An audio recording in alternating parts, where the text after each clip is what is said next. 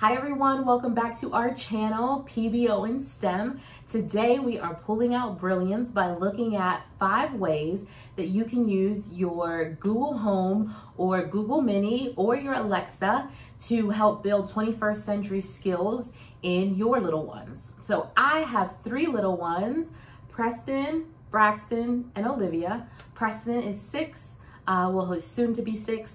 Braxton is 3 and Olivia is 2, and we are working on bringing our home up to, I guess, the smart home standard.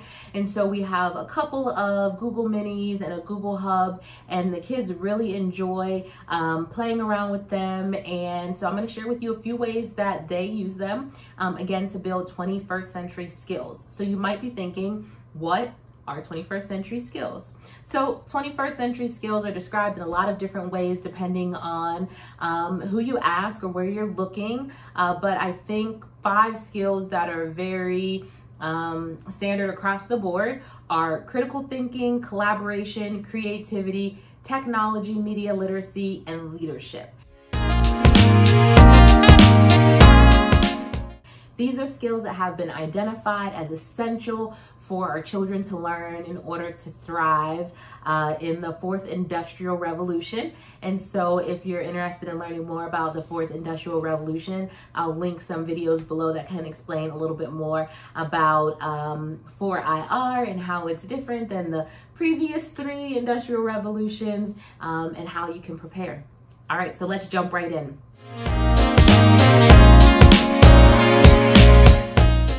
All right, number 1, you can use the Google Home Mini or the Google Hub or even Alexa to really foster this sense of curiosity and the ability to ask questions. And so it's a great tool for your children to ask questions. So you might say, hey Google, what's the weather today? The forecast in Pittsburgh tonight is 43 and partly cloudy. Right now it's 44 and clear. I absolutely love, by the way, and this is a little bit off topic, that we've changed the voice of our Google Assistant to Issa Rae. We love you, Issa Rae. If you're watching our video, I know you got your big break on YouTube. We absolutely love her. And so it's exciting to hear when she's able to kind of answer the questions the kids ask. All right, let's stay on topic. So the second way is to define words. And so you can ask Google what things mean. And if you have little people, you know that they're always asking, what's that mean? Or why? And they have lots of questions. And so they can ask Google, or you can ask Google, because a lot of times I'm like, I'm not sure. I've never thought about that. Let's ask Google, right? And instead of having to go to your phone and look it up, you can just say, hey, Google, what does perhaps mean? Here's the definition of perhaps. Used to express uncertainty or possibility. So my son asks me that all the time, because he'll ask me if we could do something and I'll say, perhaps. And I'm like, Mom, what does perhaps mean? So now he can ask and get a definition that satisfies him. You can also ask things like, hey, Google, what's Hanukkah? Here's a summary from Wikipedia. Hanukkah is a Jewish festival commemorating the rededication of the Second Temple in Jerusalem at the time of the Maccabean revolt against the Seleucid Empire. It is also known Hey, as Google, the stop. festival of... All right, so see, one day, one of my sons came home, they asked about Hanukkah, they had someone in their class that is Jewish and celebrated that holiday, so then we can have a conversation about cultures, about different holidays that folks celebrate around when we celebrate our Christmas holidays, and it just leads to robust conversations that you can absolutely have with a 3-year-old or a 5-year-old. And so it's a really helpful tool to define words. Next up, number 3, you can use your Google Home, Google Hub, Google Mini, or even Alexa to translate words. So right now, my son is studying Spanish as an elective at school, and he's excited to come home and tell us the different things that he's learning. And I've taken a lot of Spanish, however, I'm far from fluent. And so it's really fun to ask Google how to say certain words. And so we might say, hey, Google, how do you say afternoon in Spanish? In Spanish, that's Tarde. Tarde. Or last year when my son was in pre-K studying Mandarin, and we had no idea, we've never studied Mandarin, and he would come home and he would tell us that he was saying words in Mandarin. I'd be like, I don't know if I believe you. And so we would fact check him using the Google and say, hey Google, how do you say milk in Mandarin? In Chinese, you would say 牛奶. See? And so then you can use it to translate words in all kinds of languages. And so again, that's a really great way to teach and to give your child an opportunity to use the technology that might already be in your home, and then to have conversations about culture and language and help them build or reinforce skills that they might be learning in school.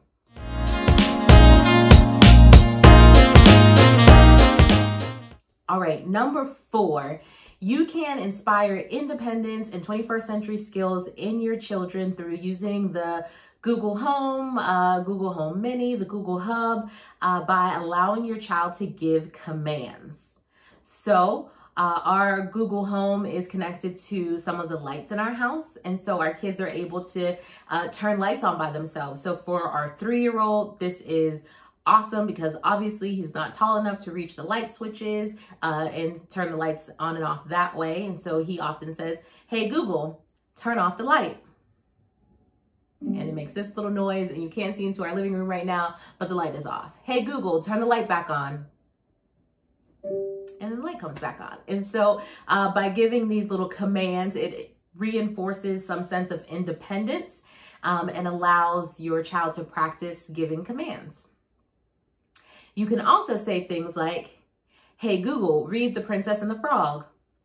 It looks like The Princess and the Frog isn't in your Google Playbooks library, but here's a 5-minute free sample.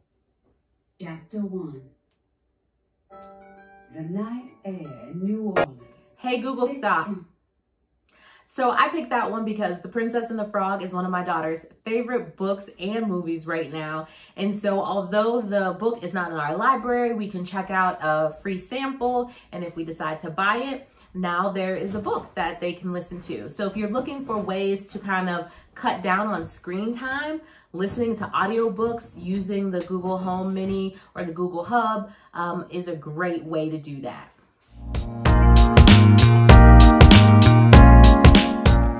All right, and one of my personal favorites, number 5, you can really build some 21st century skills in your little ones, as well as build independence and get them away from the screen by allowing them to participate in one of Disney's adventures.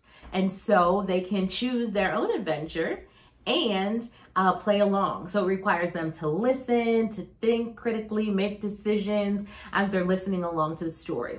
So you might say, hey Google, play Mickey Mouse Adventure. Here's Mickey Mouse Adventure. Hiya, pal. It's me, Mickey. Mickey Mouse. Would you like to go on an adventure with me? Yes. Great. Do you want to help me get to my magic show? Or have some fun story time together? Let's have fun story time together. Terrific, because I just happen to have a storybook right. Hey Google, stop. All right, there we go. So as you can see, there are choices. They can choose their own adventure, and they can have fun with characters that they already know and love. And there are a ton of choose your own Disney adventure opportunities that they can participate in or play with on the Google Home Mini, Google Hub. And so I will do a whole video if you guys want. Just leave some comments below if you would really like a video on those Disney adventures on the Google Home. I'm happy to do that. So just let me know. All right, so we went through the 5 ways that you can use your Google Home or Google Home Mini or your Google Hub or maybe even Alexa to build some 21st century skills in your little ones, to create independence and to cut back on screen time. So I hope these were helpful for you, and we'll do just a quick recap. 1, we used the Google Home to ask questions. 2, we defined words. 3, we translated words. 4, we gave commands. And lastly, we went on some Disney adventures. So again, I hope this was helpful. If you check out the comments below, I have some links to where you can purchase a Google Home, a Google Hub, or a Google Home Mini at Target if you don't already have one. Also some other links to some PBO in STEM, Pulling Out Brilliance in STEM merchandise if you're interested in a t-shirt, a sweatshirt, a mug, a poster, some stickers. We've got some great products that you can take a look at. And again, I invite you to subscribe, follow us on Instagram at PBO in STEM, or even keep checking back for more videos. Make sure you hit the bell so that you are alerted every time we post something new. Until next time, see you later.